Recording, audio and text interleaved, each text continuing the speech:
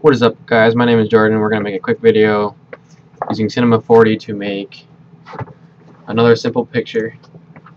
The picture is going to look a little something like this,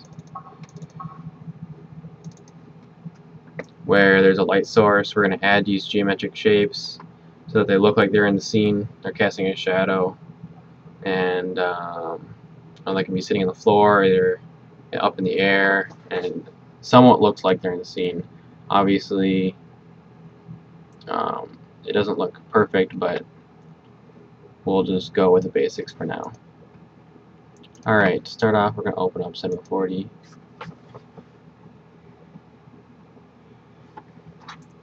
Change some settings here. 1280 by 720.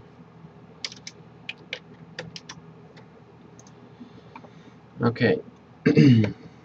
First thing you need to do is pick an image that you want to use. Now I'm going to be using a little bit different one. I just downloaded off the internet. It looks a little something. Here, I'll just show you. Where'd it go? Here it is. Something like this. This is a good picture because it's somewhat high resolution, simple to work with, and it has a flat surface. So if you're looking for an image, maybe look for like a picture with a road or a parking lot. And this also, what I was looking for was this shadow. So I kind of know where the light source is coming from, because we obviously can't see where the sun is in this picture. We kind of know it's coming from an angle kind of like this, because also you can see over here these trees aren't casting a shadow onto this road, meaning it has to be somewhat further up in the sky. Okay, so now that I found my image, we're going to open up a new material, double click it, and then go to texture, load image. We're going to look for that image and open it. And do you want to create a copy of project location? Sure, why not? Okay. Now we need to open up a floor, and then also open up a background.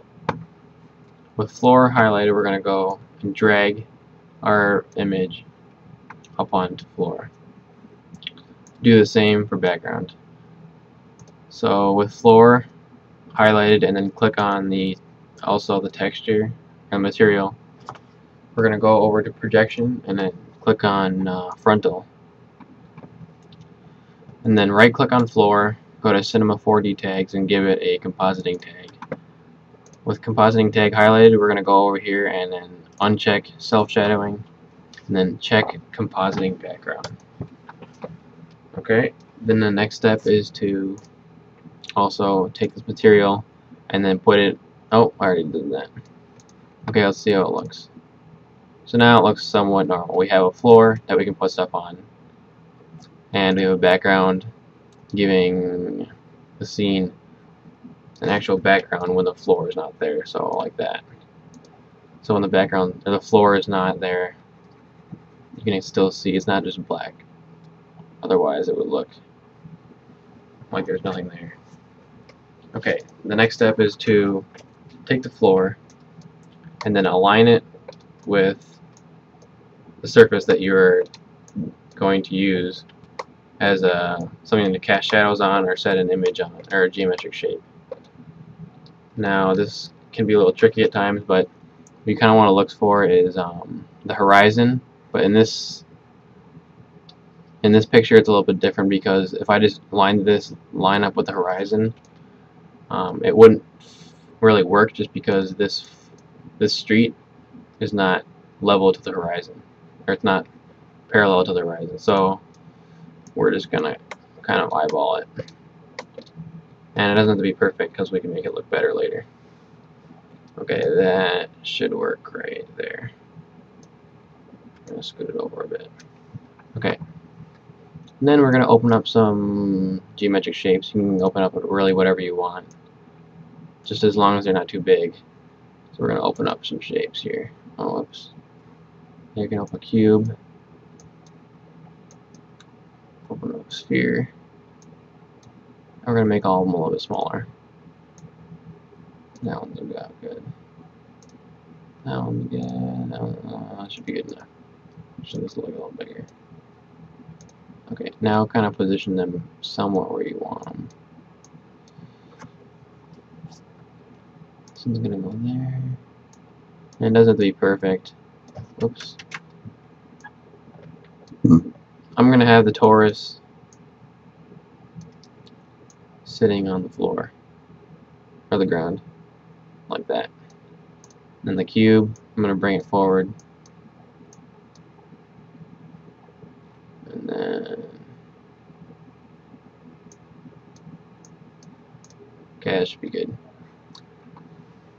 Okay, the next thing we want to do is create a camera. So click on camera right here.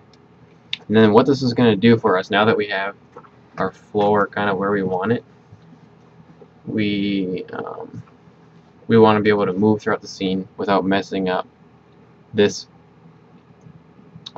this picture, this orientation of the floor compared to what we're looking at. So you can actually click on camera. So now we're actually viewing what our camera is seeing. Or we can go to use camera and default camera. Now we can actually go throughout the scene and you can see this is where we were just looking at. That way we can move around the scene, do things to it, and then we can click on cameras, then use camera, and then go to camera, and then we're back to where we were, and then this is what our final shot will look like. Now, to make sure that your floor is oriented right to the street here, we're going to click this render preview and then make it so it looks make sure it looks like it's actually oriented so that this is sitting on the floor. And that looks about right. So we're going to leave it like that. Next, we're going to add a light source. To do this, we are going to go to our default camera so we can see the scene a little bit better. Add a light up here. So click on light. There's different lights you can use, target light, spotlight, but I'm just going to go with the Omni light, which is right here.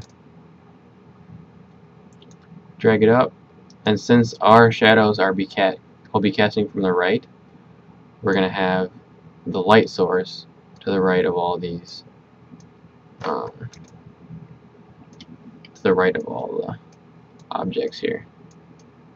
Drag it up. And let's see roughly what that looks like. Now this is not going to be, it's not going to look perfect the first time, but after playing around with it for a while, it'll look good. Okay. Now as you can see, this face and this is really dark, so we're going to bring it forward a little bit. So go back, default camera, and then drag this forward towards the scene a little bit. Alright. Go back to camera and then go preview render. And that looks a little bit better. We'll worry about these dark spots later on. We can fix those with the secondary light. But now what we want to do is focus on getting the shadows to cast on the floor that we have. So now we want to go to floor, click on the compositing tag, and make sure that the check is receive shadows. It should already be checked, so we'll leave like that. Then we'll go up to here to light, and then click on shadow, and then go to shadow maps soft, and this will give you more options about shadows.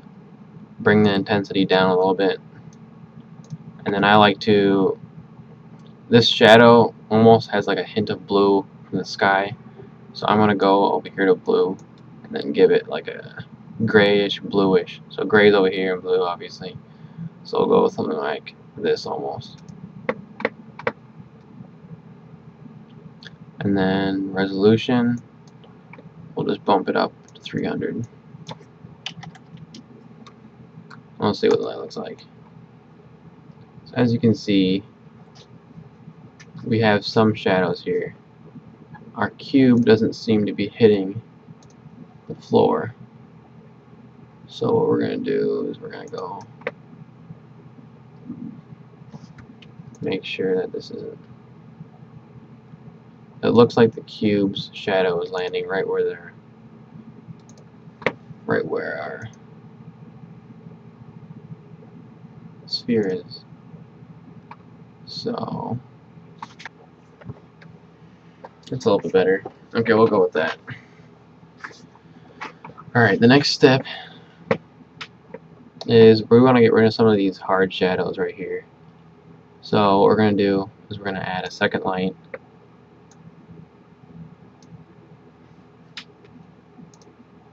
Go to your default camera so you can maneuver around a little bit better here.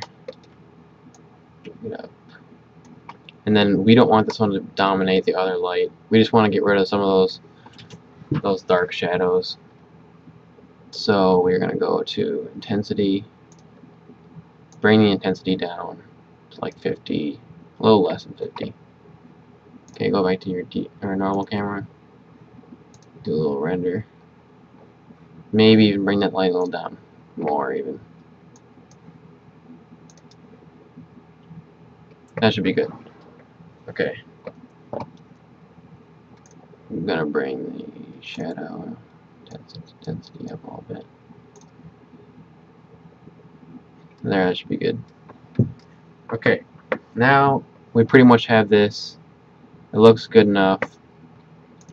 I'm just gonna play with this cube a little bit.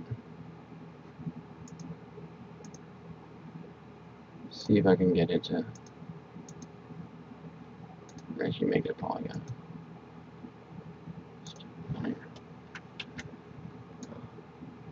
You can play over the extrude, make it a polygon. Whoa.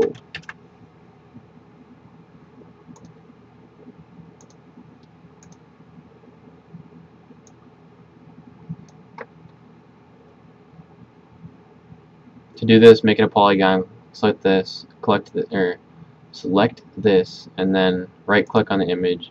You can do all these different ones. Pretty much just play around with them, and you'll figure it out. I'm not going to explain it right now, but I don't know. You can do add some new materials. Just make different colors to add to different things, or make this red. Make another one. Make some like blue or something, just to give these things some colors. I didn't put these in the other picture. I showed it as an example, but this should be cool. Let's try it. Let's see what reflection looks like. We're just gonna add 100% reflection without putting any different colors or anything on it. Put this on the sphere, and we're gonna add a sky to see if. Oh, I just added a floor. Delete the floor. Okay. Add a sky. We'll go to sky. Put this image in the sky. Give it a compositing tag. Seen by camera. Take that off. Let's see what that looks like. Oh yeah, that looks sweet. So this ball is giving a little reflection of pretty much a 3D. It's not perfect if you look closely, but it looks close. It looks good enough. So that should conclude this tutorial. If you have any questions on rendering, there's other videos on there. Pretty much just click this. Again, make sure your render settings are good to go. Make sure you specify a place to save. This will probably just be like geometric shapes or whatever.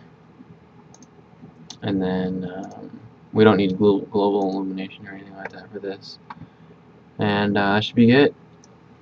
So that concludes this tutorial. Make sure that you follow me on Twitter, subscribe, leave a comment, like the video, dislike the video.